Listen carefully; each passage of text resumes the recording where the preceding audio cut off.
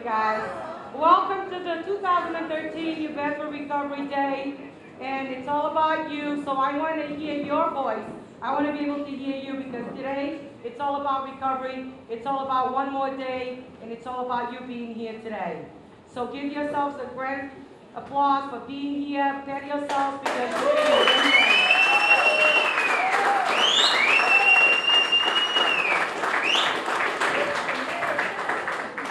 The first thing I would like to acknowledge is the committee that put this together, invited all the agencies that are out there. They did all this hard working with a lot of you volunteers that are here. So we want to acknowledge all the volunteers that are here, that put this together, that jumped in this morning because we had to move the event from the outside to the inside. So thank you all for just jumping in, picking up the water from everywhere, moving tables. Thank you so much. And also, I would like to have the committee stand up because they did such a great job. Carl Alps, Brenda Souza, Eric, I don't know where Eric is. Okay, from Paaca. From High Point, we have Maggie. Wendy, who's probably outside. John, who's probably outside cooking. Oh no, there's not even outside, John. Julie.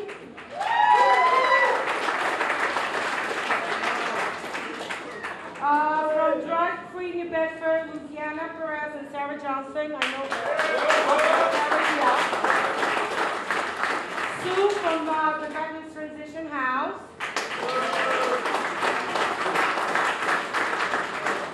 Mary Ann from Moore.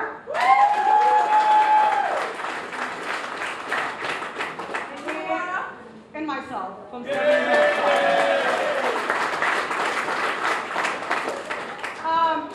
events like this could never happen without a community coming together. It is such an honor to have agencies coming together to put this event together with the support from the city and the support from you for being here, taking the time for being here.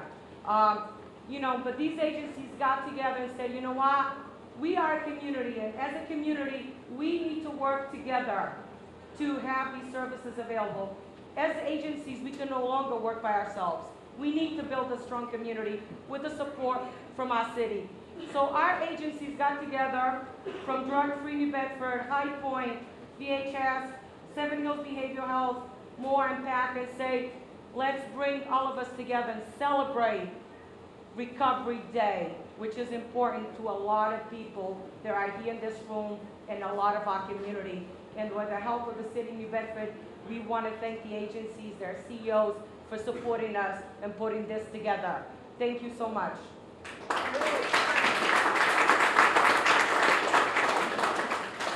So it is my honor to call up to the podium our Honorable City of New Bedford Mayor Jonathan Mitchell.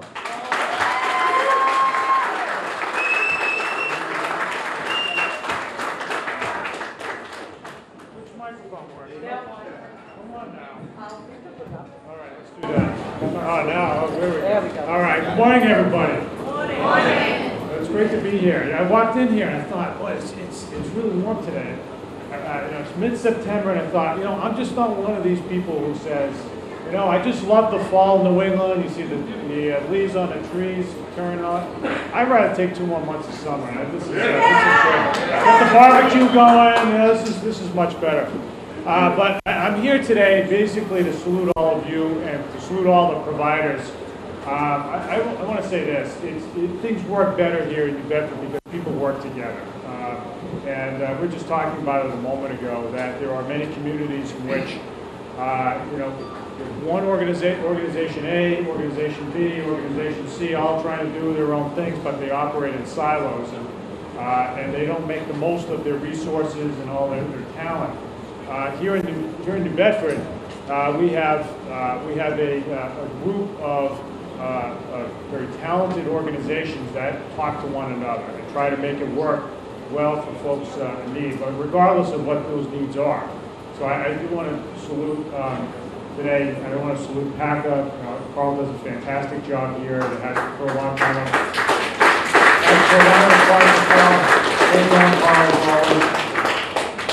High Point, drug-free, New Bedford, Seven Hills, MOAR, and Veterans Transition House. These are 6 organizations that get together and they talk and they make it happen.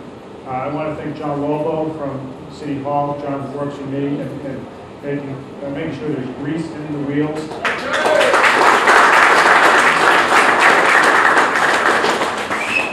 It's a partnership. You have nonprofit organizations and you have the city government. They've got to work together, and even more so these days as money's drying up. So I don't have to tell anybody about that. The biggest reason I'm here today is because of all of you. For those who decided on their own that they're going to take control of their lives despite obstacles, despite difficulties that they never thought they'd encounter in their lives. You deserve to take a bow. You deserve credit for doing something that a lot of folks don't do, regardless of whether they have an addiction. And that's to say, I'm going to take control of my own destiny. I'm going to step up and make something of my life. And so I want you to know that you have my respect for making that decision. I've seen friends and families struggle with that decision, had substance abuse problems and addictions, and I know it's hard, but I want you to know that you have my respect for making that decision, and you have my support as there in your journey ahead. And I really want to make sure that you take the time, I suggest that you take the time to continue to spread the word about how it's done, the decisions that you need to make, that you've made as individuals, and how others can do it too, so that we can have more productive city, a more vibrant city, and a stronger community. That's what it's all about, and thanks for being a big part of it. I really appreciate it. Thank you and good luck, and let us know what we can do to help.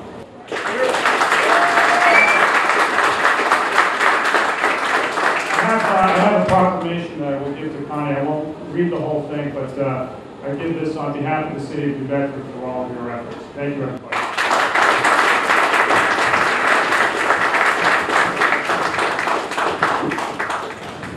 Thank you so much, and this proclamation is for you guys, because you made this happen.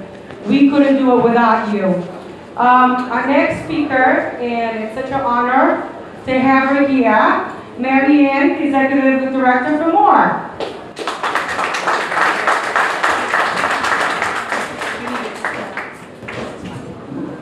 Hi everybody, can you hear me? Yeah. That's good, because you're making it good in the hood. Because you're doing what you should, right? Yeah. And I am the Executive Director of MORE, and we're all about building visible, vocal, valuable people in recovery. Is that good? Yes. Because we want to be victorious, right? Right. And I am so grateful to the whole committee that put this together. We have a MORE meeting here that meets once a month, and then a weekly group, and that's through the wonderful Carl Alves and Brenda being so welcoming. And what I need 2 speakers. This is pretty cool. Wow. More, right? You got it, Brenda. And then High Point has been a partner for a very, very long time. In fact, John that does the groups for High Point, for MORE, actually works. And Seven Hills, one of our greatest supporters of Recovery Month, absolutely. And the Veterans Program, we need to support our veterans, right? Amen. Yes, absolutely. And drug-free New Bedford, fabulous. What a real partnership, like Connie said, and like the mayor said. I feel so esteemed that I came after the mayor. Wow. So, brothers and sisters, as we're here today to celebrate recovery, I know there's a good deal of you that is coming to the Recovery Month Celebration Day in Boston, and we will be marching down the streets and enjoying the voices for what? Recovery, right? Absolutely. And we're going to have 2 major themes, of which New Bedford has been a major partner in. We all supported a new law that's out there that's called the Good Samaritan Law, which is all about protecting witnesses who call what? 911, right. So we're all, when we leave, we're going to become card-carrying Good Samaritan members, right? Right. You're going to teach the rest of the world about this, right? Because we want to save people, right? Right? You see this up here about health care? Do you know what's happening in October? Well, I'm going to tell you. There's a thing called One Care. One Care, which means that those of you or your families or friends who may be on Medicare and Medicaid will come together to get their services channeled through One Care. Is that good? Yeah. Well, we'll talk more about it, and we're going to move the program along. Thank you very much. Thank you, Marianne. Just to let you know that a couple years ago when Marianne invited me to the State House, I took a van full of people, not knowing where to park. I went and parked in the garage, and I forgot it was too tall, and I set the alarm in Boston. So if you're planning to go, make sure you park on the street. Thank you, Marianne. It was great. Our next speaker, who I have known for a long time, very long time, Carlisle, CEO of Paaca.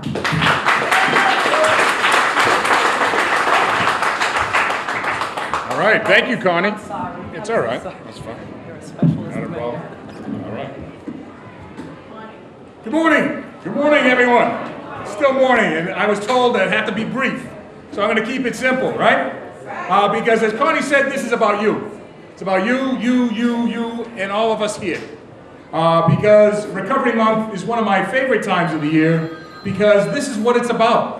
All the time we talk about, you know, the statistics of people dying and the misery and all that kind of stuff. We don't spend enough time talking about recovery. And that is what this is about. Talking about recovery, because recovery does work. And it works better when we work together. And this is an example of how we're doing it in a community. So I just want to say what recovery means to me. Because it has a wide variety of different meanings to a lot of different people. It could be folks that I know that come through the halls and put the years of recovery together. It could be my mom, who was recovering from the loss of her husband of 25 years, who got into this business and dedicated her life to High Point and serving people. And now she's in her 80s working at the jails today. There's a whole ton of stories out there that people are giving back. I see recovery begins with an R, right? Responsibility to yourself, to recovery, and to your loved ones, and to your community. We need people to take responsibility and help us together move recovery forward. E, educating yourself about yourself. That's one of the key things that I've found in terms of recovery is understanding yourself. Be true to thy own self, be true about yourself, about recovery, about different ways of living. There's a better way of living, and those that find recovery find out for themselves. Commitment. It takes a large commitment to stay clean, and I applaud everybody that's doing that. And those that are struggling, it's okay. We want you to keep coming, we want you to be with us, and we want you to be part of us together, because there is hope. Recovery does work. Treatment does work. Open-mindedness. We got to keep an open mind on the things that are in front of us. Old ways of doing things perhaps haven't worked out so well for many people. We need to find new and better ways to do things, and we need to do it together. Value is important. Valuing yourself. Everybody in this room has a gift. Unfortunately, all too many people don't open that gift. I'm asking folks to dig deep, find out what you're good at, find out what you're passionate about, and get involved. Do something. Value yourself, value your community. Enlightenment, that comes with after finding your value. If you find your value, you will be enlightened in all the goodness that you have inside, and you can let that light shine. That's what this is about. That's what recovery is about. And then, of course, the last R is about rolling with the punches, because life happens on life's terms, right? And not everything always goes as planned. But together, there's nothing that we can't do. But the most important part is the why, and that's you. You. As Connie said at the beginning here, this is about you. And we need to come together, but we need you to be part of that solution. Today is about living in the solution. I'm glad all of you are here today. I'm glad all of you that are watching at home can be part of that solution. No matter where you're at, whatever walk of life you are, this is a societal issue, and recovery does work. There are 23 million people in our community, in our nation, that are in recovery.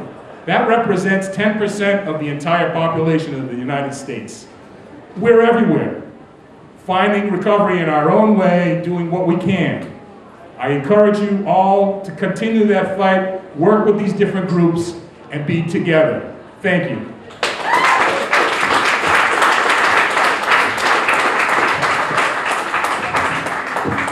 Thank you, Carl. It is about you, and it's about the community that we have here today. So I challenge you to utilize all those services and agencies that you have out there to build your recovery so that you can really ask for help and you know where to go. This event could never have happened without the support of these agencies, your support, the support from the city, and also very important, the support from the state. So I want to acknowledge Brian Sylvester from the Massachusetts Department of Public Health Substance Abuse Bureau. We want to thank him for being here and also always supporting the Southeast. I know Brian has been in this area for a long time. I remember when I was in outreach work, I used to see his name and actually being trained by him. So that was 20 years ago, almost 20 years. So we want to thank him. We want to just acknowledge that he's always here for this community. Thank you so much, Brian.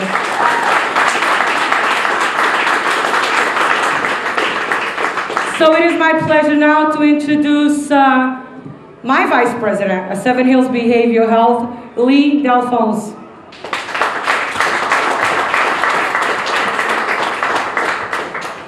Thank you, Connie, and recovery works. You've heard that message repeatedly today, and I want to reinforce that very important concept. You know, the faces and voices of recovery nationwide and more locally really have been talking about the fact that for too long, you know, people in recovery have been in the shadows. We fed into the stigma by not talking about recovery. And instead what we talked about was all the problems that come with addiction. Well, this is a celebration. This is a celebration about the fact that recovery works. It works, it's a miracle. And everybody in this room here is a miracle. And what's really exciting about the event today, I come from the Rhode Island system. I've been there for about 30 years, recently came to New Bedford.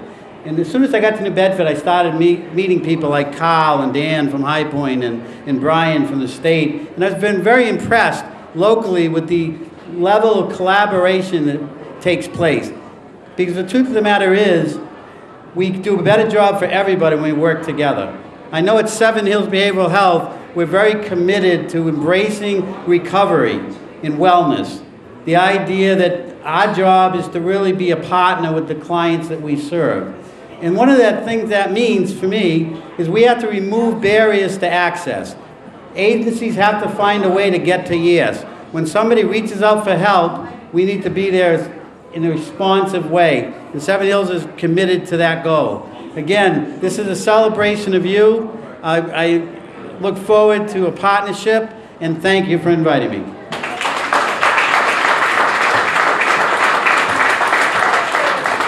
Thank you so much, Lee.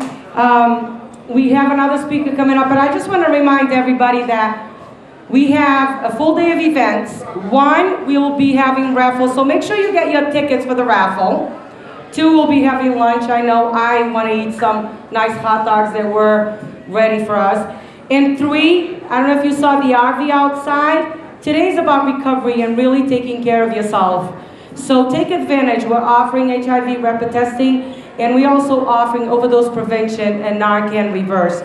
You don't have to do none of that, but connect with the individuals in the RV and see, you know, the information there is available for opiates overdose and HIV counseling and testing. This is about you. This is your day. This is your spot where you're going to take care of yourself and take, your recovery one step further. So take advantage of the services. So it's my pleasure to call up somebody that I actually did a training in New Orleans with, and got to know her and how important a job is at High Point. So it's my pleasure to call Maggie up here to speak in behalf of High Point. Put your hands together. Hi everyone. Hi everyone. Hi everyone. I see so many faces that I recognize from my years of working in New Bedford. And I just need to tell you that I have the best job. I am the Community Support Program Director for High Point Treatment Center. The mayor of my program is John Ford. Some of you know him, yes? Julie.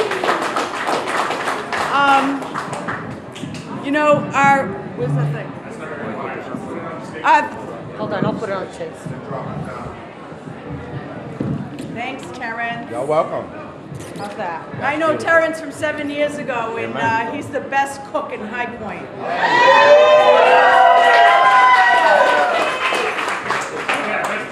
But today, he's given us entertainment too, and he's that all right. We do recover. We do.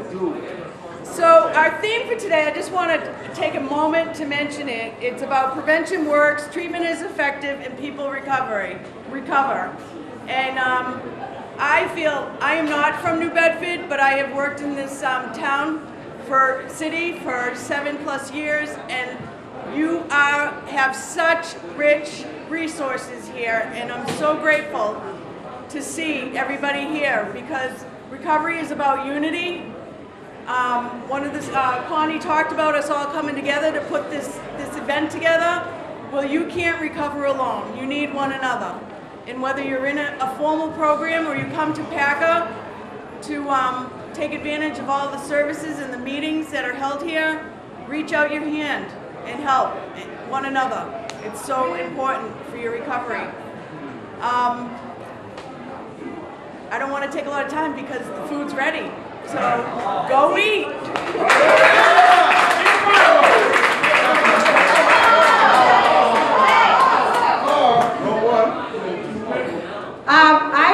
I actually would like to give the opportunity of somebody to speak. Before we go, I think the most powerful statements don't come from individuals other than you and you telling your story. This room right here has a lot of positive energy and a lot of recovery and a lot of support. This is the room where many of you disclose that you're in recovery, you break down, you cry, and you hold hands. And you become one family. And this is the room that you will see the true colors of somebody when they really need that help. It's your personal story that gives hope to many. It's your personal story that somebody will take 10 years from now and remember. So I wouldn't want you to go out for lunch without hearing somebody special to talk about his personal story. So put your hands together and let's have Tom talk about his personal story.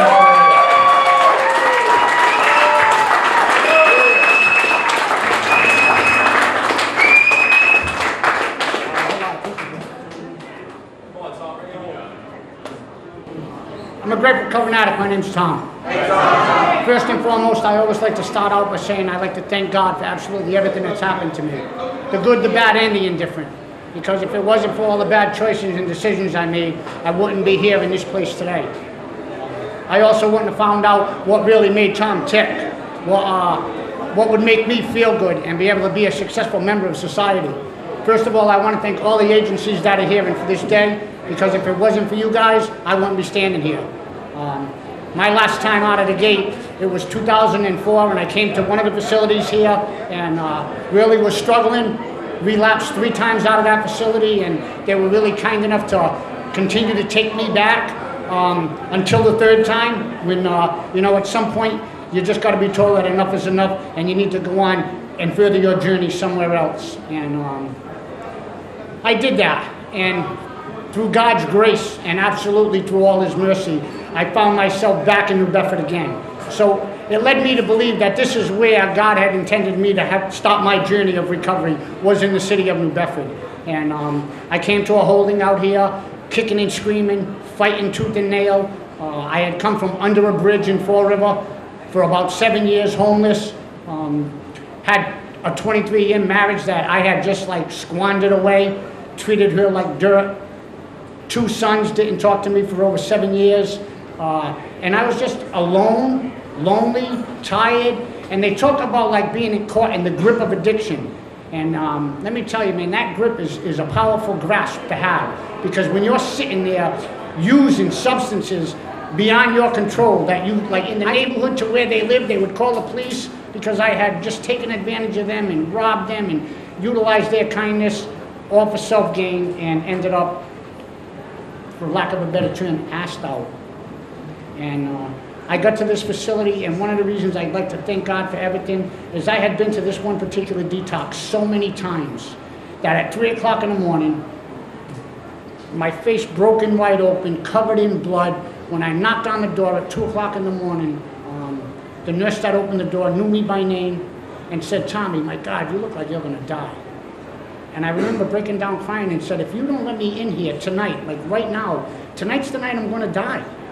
And she let me in. And she didn't call an ambulance, and she didn't send me to the hospital to be medically cleared because they knew me. And they knew me because I had been there so many times. And I can remember getting upstairs and sitting on my bed, and I had no other options. I had no other options. I had been trying to get clean for 9 years after my mom passed away. I couldn't, so I sat on a bed and said, "Listen, man, if there is something out there, if there's something been looking over my shoulder, taking care of me when I was not capable of taking care of myself." And I remembered the night prior, and whatever made that gun misfire, whatever allowed me the strength to get up after they beat me up and run away. If you're out there still looking down on me, the bottom line is, I know how to get clean. Here I am in detox again for like the 900th time, but for the life of me, I cannot stay clean. I said, "Please, just help me stay clean. I don't want to live like this no more."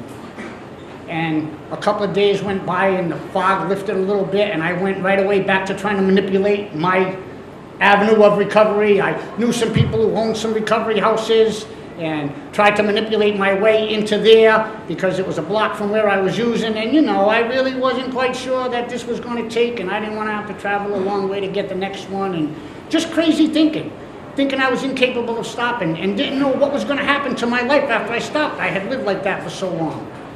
And through God's grace, I ended up out here in a holding in New Bedford. I tried to manipulate in that holding, and that stuff didn't work. I knew a gentleman that came all the way out there to do an interview to get me into his halfway house in Fall River, and the day he came, he works for a profit company, I won't say the company, and he came up and said to me, "Tommy, I don't know what to tell you."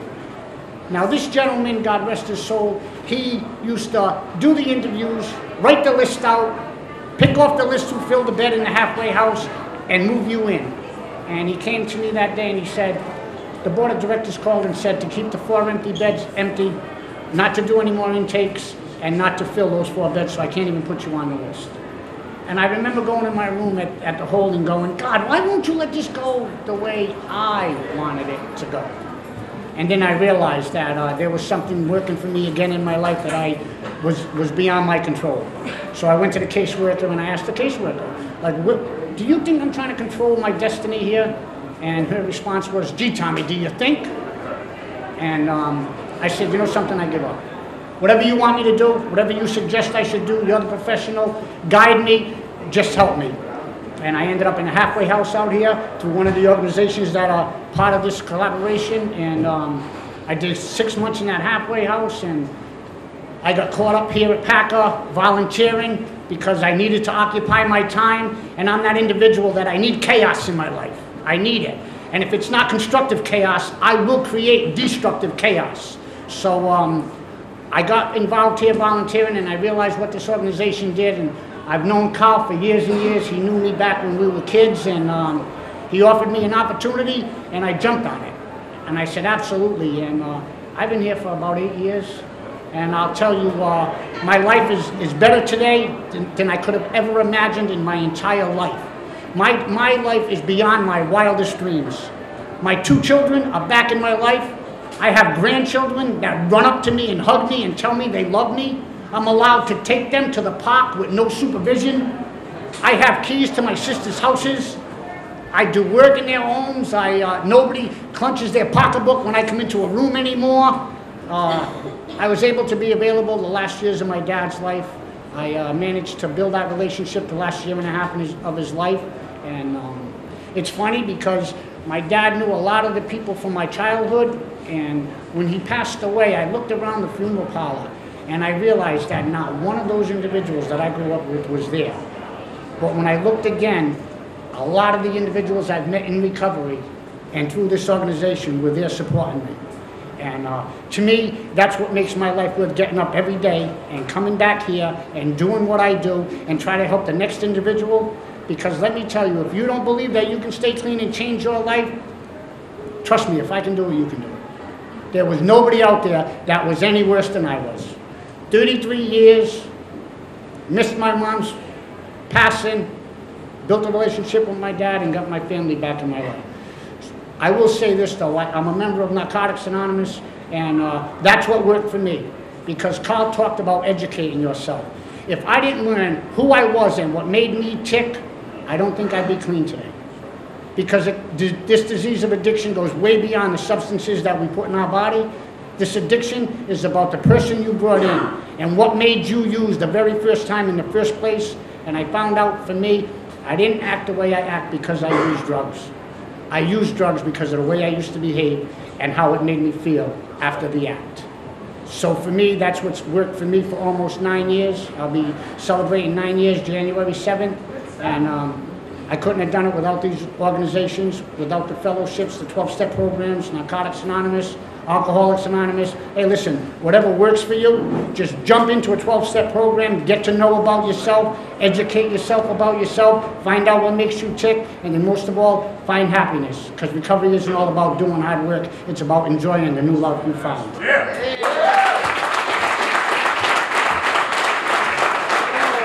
Thank you, Tom. And like Tom, many of you are the voices of recovery.